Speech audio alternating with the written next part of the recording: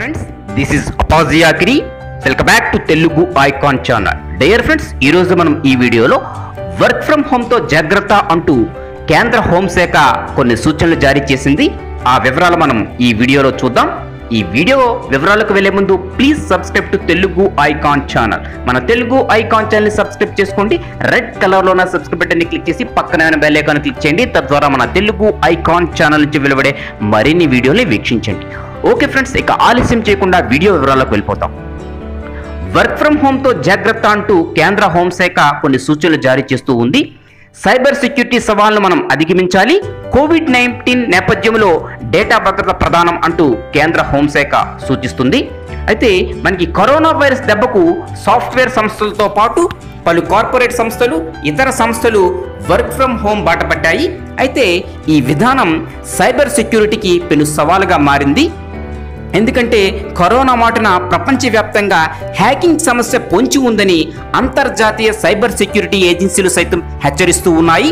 కోవిడ్-19ను అడ్డుపెట్టుకొని భారతదేశంలో ఇప్పటికే ఫిబ్రవరి నుంచి మార్చి వరకు కొన్ని తేదీల్లో సైబర్ దాడులు పెరిగినట్టు గుర్తిస్తున్నారు. అయితే ఈ నేపథ్యంలోనే వర్క్ ఫ్రం హోమ్ విధానంలో సైబర్ క్రైమ్ అడ్డుకట్టకు కేంద్ర హోంశాఖ అన్ని రాష్ట్రాలకు కొన్ని సూచనలు చేస్తూ ఉంది.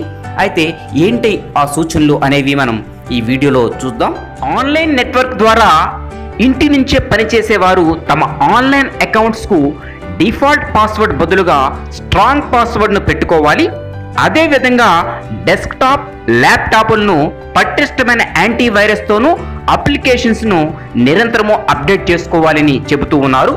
నెక్స్ట్, సంస్థలకు సంబంధించిన మీటింగ్స్, వర్క్స్కు సంబంధించిన లింక్స్ను సోషల్ మీడియాలో ఎట్టి పరిస్థితుల్లో షేర్ చేయకూడదని చెబుతూ ఉన్నారు. నెక్స్ట్, వీడియో కాన్ఫరెన్స్ల కోసం నమ్మకమైన వెబ్సైట్ను వినియోగించాలి. కొత్త కొత్త ఆప్షన్లతో వచ్చే తెలియని వెబ్సైట్లలోని వాటిని వీడియో కాన్ఫరెన్స్ల కోసం వాడుకుంటే ఆయా సమాచారం లీక్ అయ్యే ప్రమాదం ఉంది అని హెచ్చరిస్తూ ఉన్నారు. చూడండి ఫ్రెండ్స్, ఈ మధ్యకాలంలో జూమ్ అనే ఒక సాఫ్ట్వేర్ను ఈ వీడియో కాన్ఫరెన్స్ కోసం యూజ్ చేస్తూ వచ్చారు చాలామంది. అది చాలా ప్రమాదకరం. ఎందుకంటే ఆ జూమ్ సాఫ్ట్వేర్ని యూజ్ చేయడం ద్వారా మీరు హ్యాకింగ్కి గురయ్యే అవకాశం ఉంది మీ సిస్టమ్ అని మనకి గతంలో హెచ్చరిక జారీ చేసింది ప్రభుత్వం. ఆ విధంగానే ఆ జూమ్ సాఫ్ట్వేర్ని కూడా డిలీట్ చేయడం జరిగింది.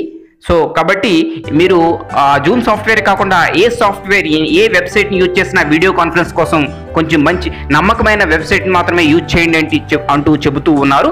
నెక్స్ట్, ఉచిత వైఫై, ఓపెన్గా వైఫై నెట్వర్క్ని ఎట్టి పరిస్థితుల్లో మీరు వినియోగించకూడదు. ఎందుకంటే ఈ ఉచిత వైఫై, ఓపెన్ వైఫై మీరు యూజ్ చేసినట్టయితే దాని ద్వారా కూడా మీ సిస్టమ్ హ్యాక్ అయ్యే అవకాశం ఉంది అని చెబుతూ ఉన్నారు. అంటే మీ ఇంట్లోనే వైఫై నెట్వర్క్లను వాడుకోవాలి. అలాగే మీ వైఫై పాస్వర్డ్స్ను కూడా మార్చుకోవాలి అని చెబుతూ ఉన్నారు. నెక్స్ట్, అపరిచిత సంస్థలు, కంపెనీలు, వ్యక్తుల పేరుతో వచ్చే మెయిల్స్ను, లింక్స్ను ఎట్టి పరిస్థితుల్లోనూ ఓపెన్ చేయకూడదు. కొన్ని మెయిల్స్, లింక్స్ చాలా నమ్మకం కలిగించేలా ఉంటాయి. వాటిని కూడా 1-2 సార్లు పరిశీలించి అవసరమైతేనే ఓపెన్ చేయాలి అంటూ సూచిస్తూ ఉన్నారు. నెక్స్ట్, వర్క్ ఫ్రమ్ హోమ్ సిస్టమ్స్లో రిమోట్ యాక్సెస్ను డిజేబుల్ చేసి వాడుకోవాలి. అవసరమైన సెక్యూరిటీ సాంకేతిక పరిజ్ఞానంతో సిస్టమ్స్ను వినియోగించుకోవాలని సూచిస్తూ ఉన్నారు. నెక్స్ట్, సొంత డెస్క్టాప్లు, ల్యాప్టాప్లు అంత సెక్యూర్ కావు. కాబట్టి సాధ్యమైనంత వరకు కంపెనీ ఇచ్చిన డెస్క్టాప్, ల్యాప్టాప్స్ మాత్రమే వాడటం మంచిది.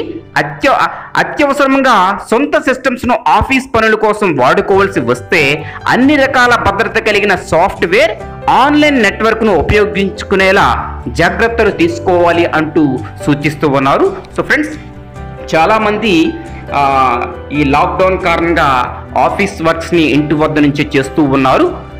వర్క్ ఫ్రమ్ హోమ్ జరుగుతూ ఉంది. కాబట్టి అందరూ కూడా ఈ సూచనలు పాటించండి. సూచనలు పాటించి మీరు సైబర్ క్రైమ్ అంటే హ్యాకింగ్కి మీ సిస్టమ్ గురి కాకుండా చూసుకోండి అని కేంద్ర హోంశాఖ ఈ సూచనలు జారీ చేసింది. ఓకే ఫ్రెండ్స్, ఈ వీడియో మీకు నచ్చినట్లయితే ప్లీజ్ లైక్ చేయండి. మీ ఫ్రెండ్స్కి షేర్ చేసి మన తెలుగు ఐకాన్ ఛానల్ని సబ్స్క్రైబ్ చేసుకోమని చెప్పండి. Okay friends, thank you, bye.